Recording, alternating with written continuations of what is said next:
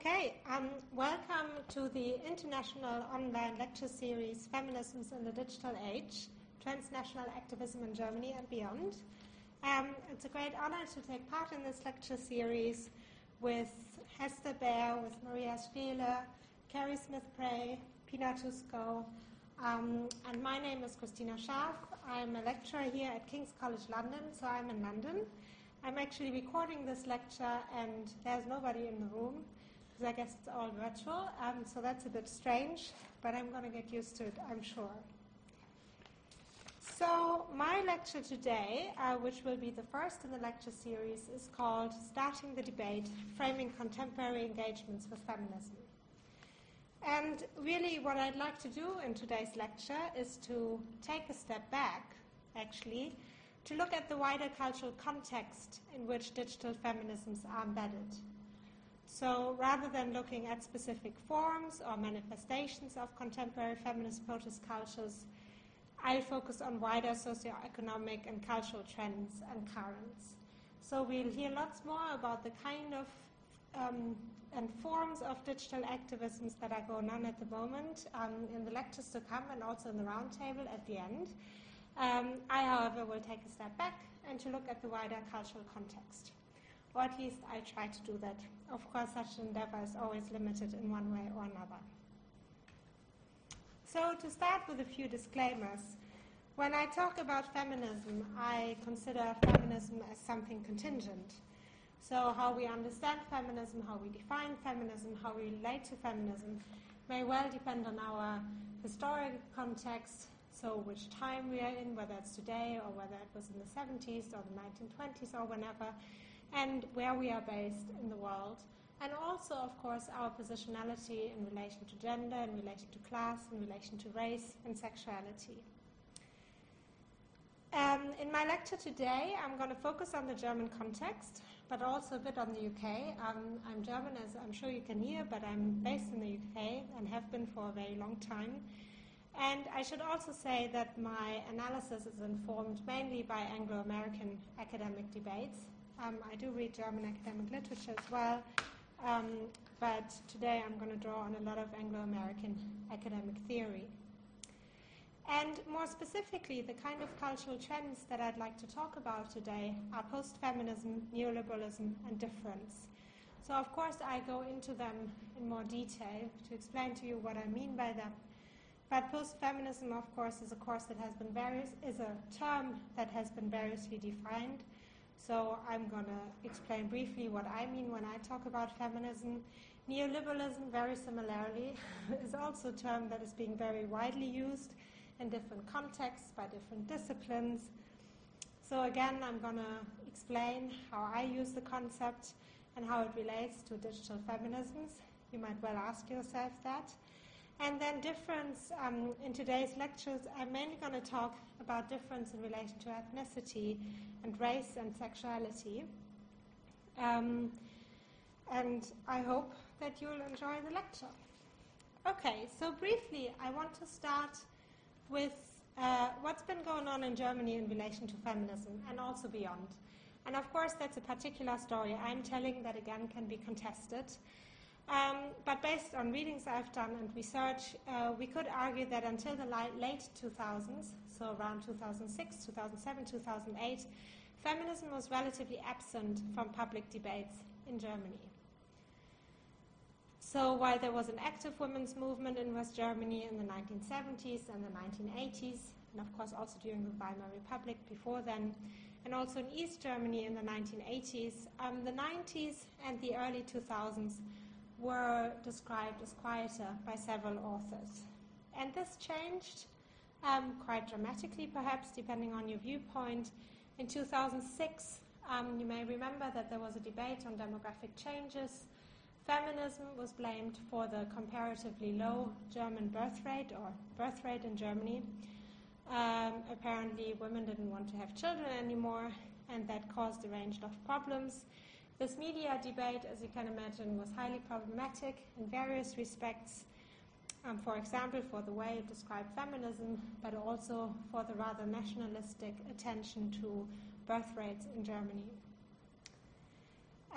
So this debate, unsurprisingly perhaps, sparked a kind of new feminism, if you want to call it that.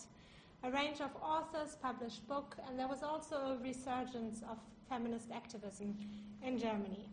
So if we think of books, and they are from a range of political perspectives and colors, we can think of Charlotte Roach's Wetlands or Die Alpha-Mädchen von Mel Dora, Susanne Klingner, Barbara Streidel, Silvana Koch-Mehrens Schwestern, Streitschritt für einen neuen Feminismus, Sonja Eisner, Hot Topic, Popfeminismus heute, and a bit earlier than that, Thea Dorns, Die neue F-Klasse.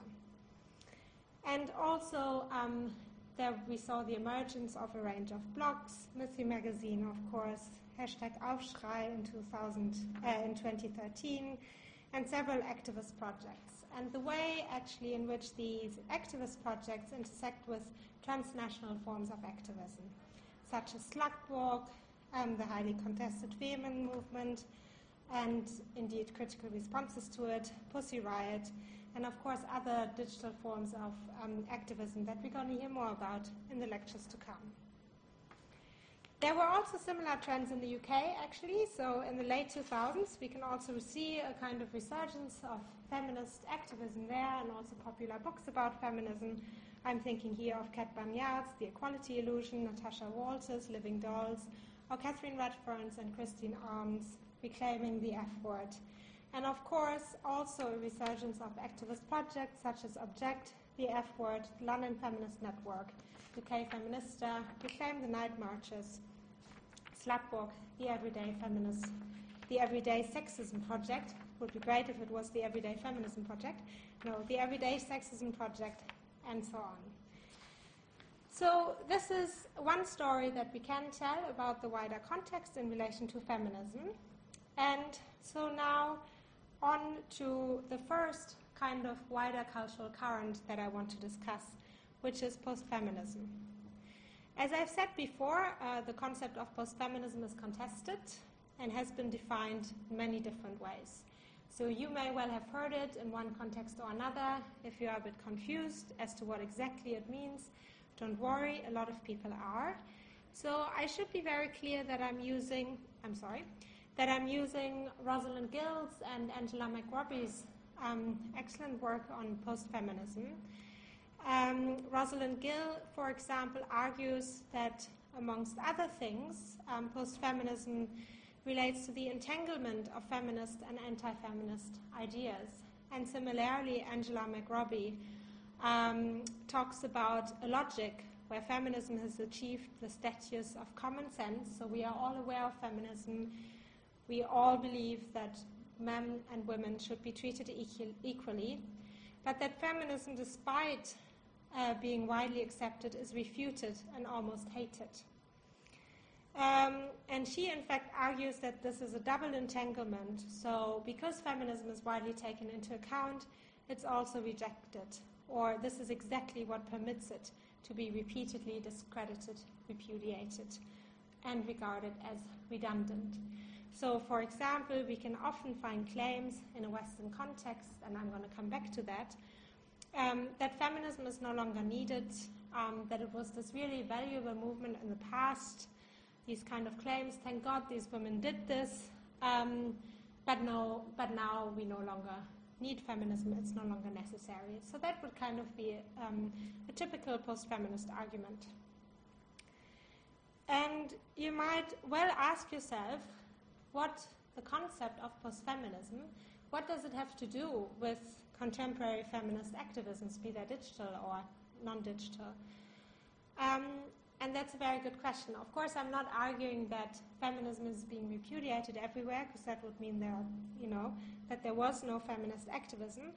But I think that post-feminism, that the concept still raises interesting questions about how we as feminists, if we all identify as feminists, or as feminist activists, engage with feminist legacies and the feminist past. Is there a critical engagement with the feminist past? Is there a knowing engagement with the feminist past? Is there, for example, reference to past activist projects or perhaps older feminist literature? I'm not saying it necessarily has to be feminist literature, But how do we relate to the feminist past that came before the present? And I'm asking these questions because we can often see in feminist activisms as well, not only, of course, but also in feminist activisms or feminist texts, repudiations of particular feminist figures. So, for example, what I detected in some of the books that I just mentioned to you, the new German feminism, so ranging from Alpha Mädchen and Wetlands to Neue Deutsche Mädchen and so on, that there was a repudiation of the feminist figure of the man-hater. So these authors emphasized repeatedly that they were not one of those. And we have to ask ourselves what these repudiations do. I come back to that point, to say the least. They reaffirm heteronormative conventions. But we can also ask ourselves more broadly what the stories that we tell about the feminist past do. And I'm thinking here in particular of Claire Hemming's excellent work, Why Stories Matter, the political grammar of feminist theory. That's something to bear in mind. So I think the concept of postfeminism is still useful. Like I said, not to argue that it means that feminism is repudiated or rejected in every context. It isn't, otherwise there wouldn't be any feminist activism. But to ask ourselves still how we engage with the feminist past as activists or as academics or as theorists or more generally as people who identify as feminists. Okay, so the second theme that I want to discuss, as I've said, is the notion of neoliberalism. So similar to postfeminism, neoliberalism is a contested term. Again, it's widely used across time and also across space and across different disciplinary contexts. So if you speak to an economist and discuss neoliberalism, they may have a different view of it than a sociologist or a person who does cultural studies. So when I talk about neoliberalism, really I draw on Foucauldian accounts of neoliberalism. And this means, in short, that it's based on the work of the French philosopher Michel Foucault, who argued that neoliberalism was an art of government, so a form of exerting power through autonomous, active citizens who engage in the pursuit of personal fulfillment and who make their life meaningful through acts of choice. So what does that mean? Often under neoliberalism we find that individuals are represented as entrepreneurs, so that the logic of entrepreneurialism has been extended beyond the sphere, beyond the economic sphere, beyond the sphere of the market, to encompass several, if not almost all areas of our lives. So this is what Wendy Brown means when she argues neoliberalism normatively constructs and interpolates individuals as entrepreneurial actors in every sphere of life. So this means that you can optimize and make more efficient certain areas of your life, such as, of course, your work life, but perhaps also your intimate relationships, friendships, the social life, and so on, your health, your appearance. All these kind of areas of life can be subjected to an entrepreneurial logic. And to use Paul Duguay's description here, entrepreneurial subjects then are active, not passive. So you take charge of what's going on in your life. You are self-reliant. You don't rely on others, so to say. And you are accountable and responsible for your own actions. And the notion of responsibility is very important in the wider neoliberal context. Basically relating to how individuals become responsibilized for a whole range of things in their lives, such as having employment, being in employment, being of good health, including things that I would argue are not always in our control. But again, individuals are often under neoliberal rhetoric positioned as being responsible for all these kind of things. So again, we can ask ourselves, how does this relate to feminism? Well, more broadly under neoliberalism, which I would argue is a prevalent cultural trend, of course it's not the only one, but I think it does permeate and affect our lives, and by our I mean in contemporary Western society.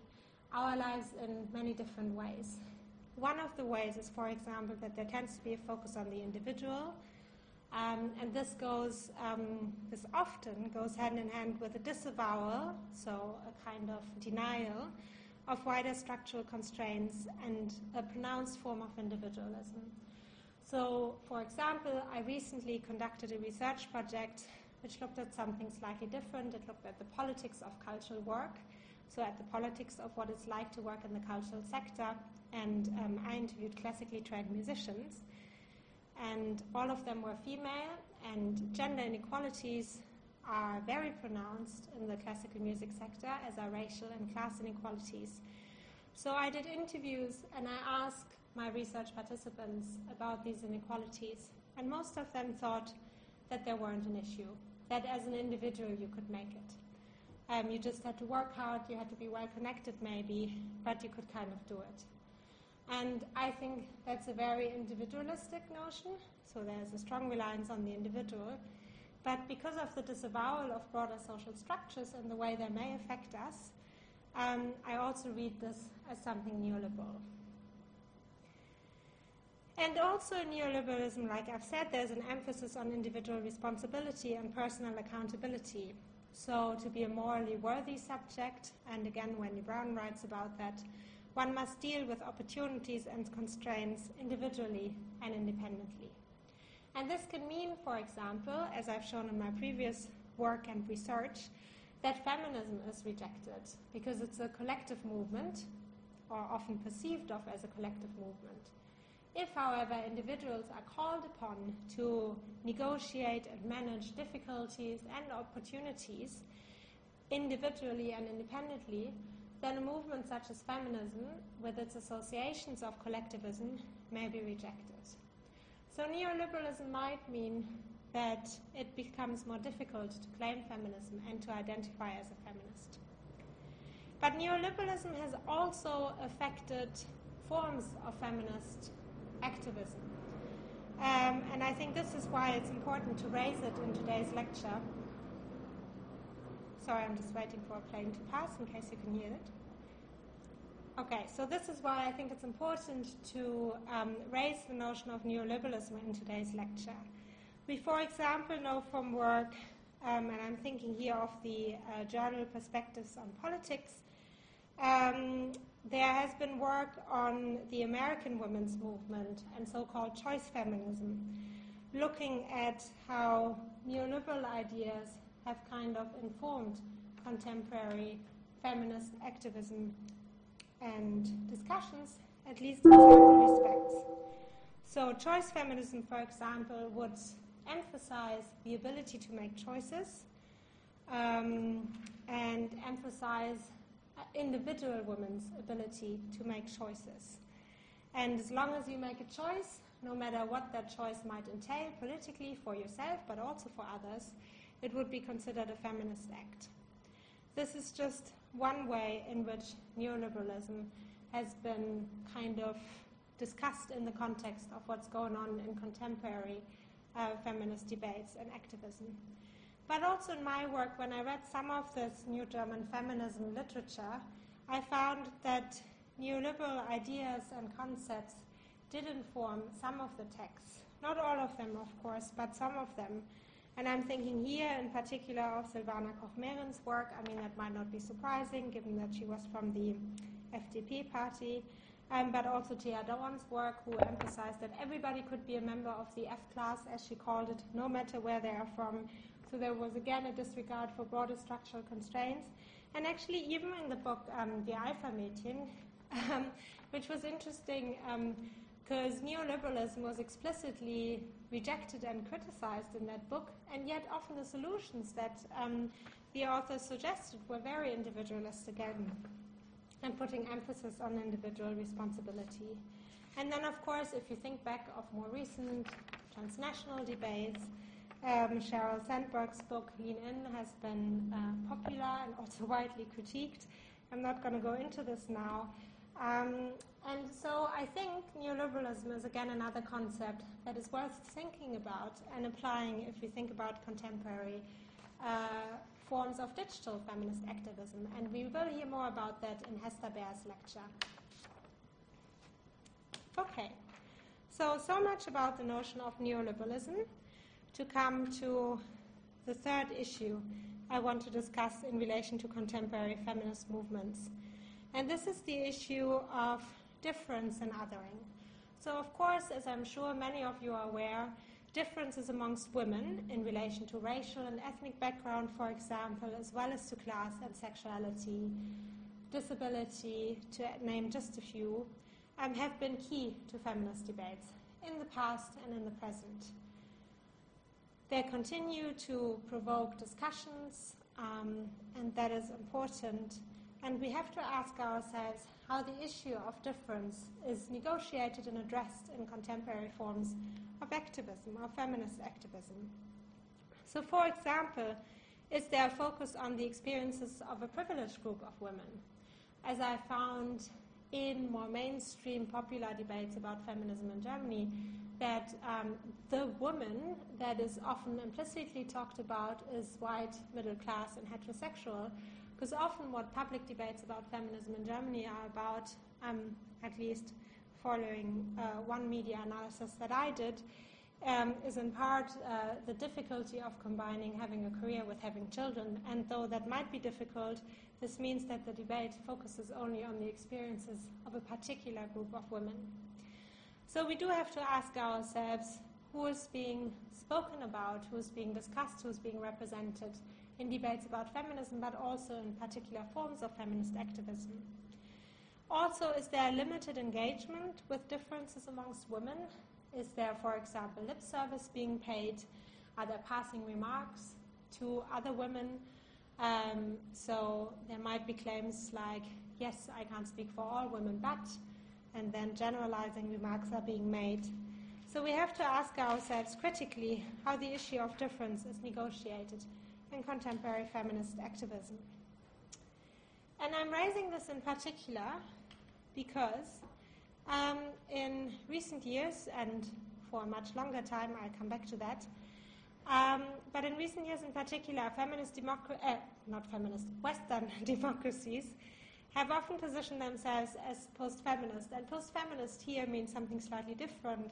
So as societies who are no longer in need of feminism because they are past that.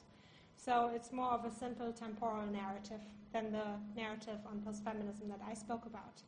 So the idea is that kind of here in the West, we, whoever that we is, we have had feminism, we dealt with those issues, we are no longer traditional, men and women are treated equally now, and it's all good.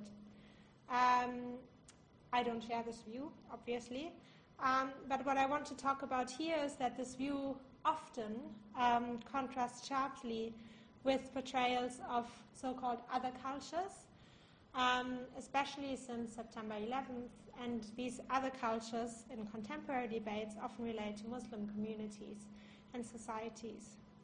And Saba Mahmood and many other authors have written critically about this, and just to quote Saba Mahmood, she argues that representations of Muslim women as incomparably bound by the unbreakable chains of religious and patriarchal oppression have become predominant in the post-9/11 era.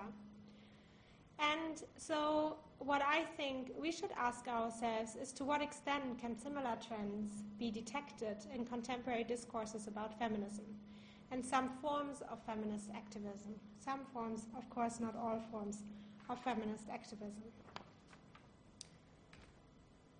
Oops, I'm sorry. And we can see that, I think, in contemporary debates about feminism. So, for example, you may recall contemporary media coverage in relation to sexism and patriarchy, but I'm thinking here in particular of Christina Schröder's engagements with feminism that was several years ago now, but she rejected feminism quite strongly in relation to a contemporary German context, whatever she meant by that. But then she embraced it when it came to, and I'm quoting, We have fought long for women's equal status, so now suddenly she included herself as a feminist. Now we have to defend it against certain radical Muslim groups.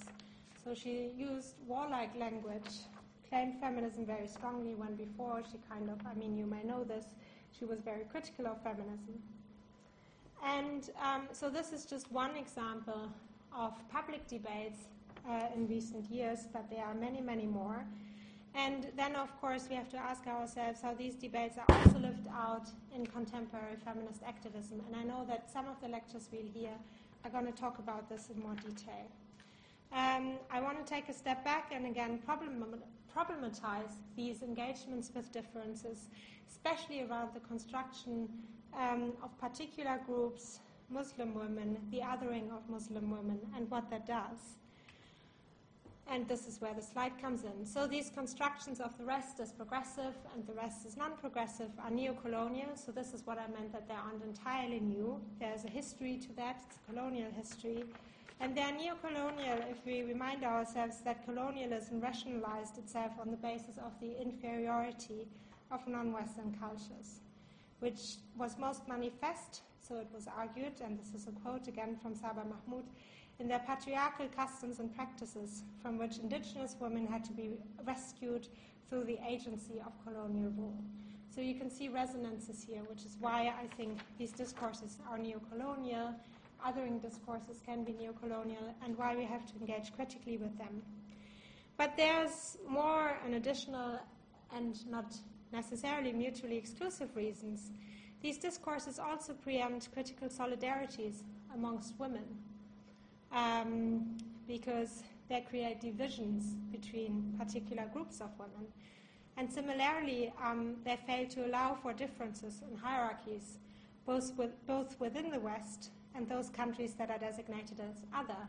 So suddenly, as a woman who might have grown up in Germany, you are positioned and characterized as empowered, perhaps, whereas if you happen to grow up in a country that is designated as other and traditional and patriarchal, you are positioned in a very different way, as perhaps disempowered, as a passive victim of patriarchy, and so on.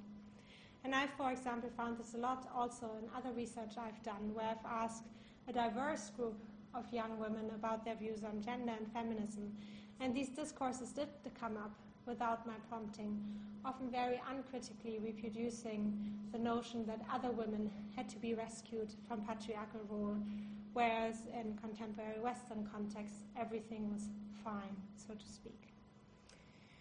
So these discourses don't allow for differences amongst women in relation to class, in relation to race, in relation to ethnicity, both within Western contexts and other contexts. And they also essentialize and reify culture as an all-determining structuring force. So what do I mean by this? Again, when I think back of the interviews I conducted with a diverse group of young women discussing gender equality, feminism, and so on, Western culture was often represented as something you can step in and out of, so it was fluid. You know, you took on what you wanted to, but the rest you just did away with. Whereas cultures in countries designated as other were often constructed as all-determining forces. And Wendy Brown, again, has written very well on that, how these different notions of culture lend themselves to establishing differences and to reifying culture. So to say that we have to be critical of these discourses and explore them in the context of contemporary engagements with feminism. But of course, difference also relates to other axes of difference. Here I want to talk about sexuality and heteronormativity. As I've mentioned to you briefly before, I found in my research that feminists are often associated with men-haters, with lesbian women, and women who look unfeminine. And this has been the case historically, so if you read books about the feminist movement in the UK and Germany, for example, in the 1920s, but also 1950s and so on, you find similar debates how contemporary feminists distance themselves from other feminists on the basis that these other feminists were unfeminine or lesbian or spinsters maybe. In the 1920s, the notion of the spinster was more widely used. We can also sometimes find it in academic feminism, this kind of rejection of the figure of the feminist, but also in contemporary forms of activism. So again, and this is what I'd mentioned to you briefly, when I engaged with a range of popular books that embraced feminism in Germany in the late 2000s, I found that there was, in some books, a lot of emphasis placed on emphasizing that I'm not like those feminists. I do like men. I'm not unfeminine. I wear lipstick. I have long hair. And there's lots of stuff to discuss in relation to that. The main thing for me at the moment is that these associations are structured by heteronormative conventions and that they also can reproduce them uncritically. So we have to ask ourselves, what does it do when we reject the figure of the feminist, when we emphasize, no, we are not like them, on the basis that we might be more conventionally feminine, whatever that means? Does it produce and reproduce heterosexual conventions? And if so, I think, again, we have to engage with this critically. So this is another facet in which difference may manifest itself in contemporary engagements with feminism.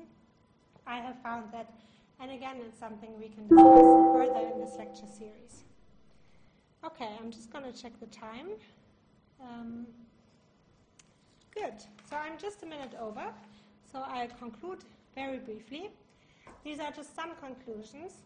So I argued in today's lecture that engagements with feminism are marked by certain cultural trends. I spoke about postfeminism, I spoke about neoliberalism and negotiations of difference.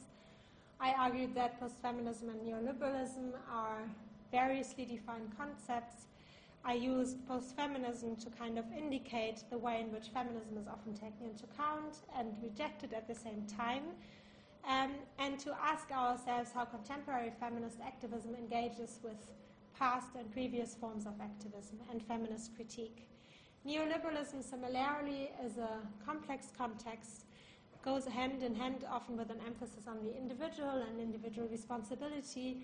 And again, we could see how certain forms of feminist activism in the past have incorporated some neoliberal ideas. And again, I think that's something we should challenge and think about critically. And lastly, I talked about the negotiations of difference, particularly in relation to ethnicity, but also in relation to sexuality and heteronormativity, and again, called for a critical engagement with those issues.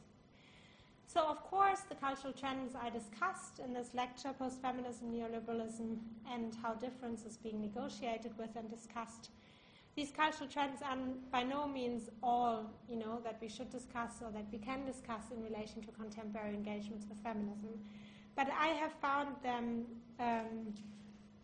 central. They kept popping up in the research I've done over the last few years on engagements with feminism, and that's why I discussed them here. So this is to leave you with this lecture. I hope you found it clear. And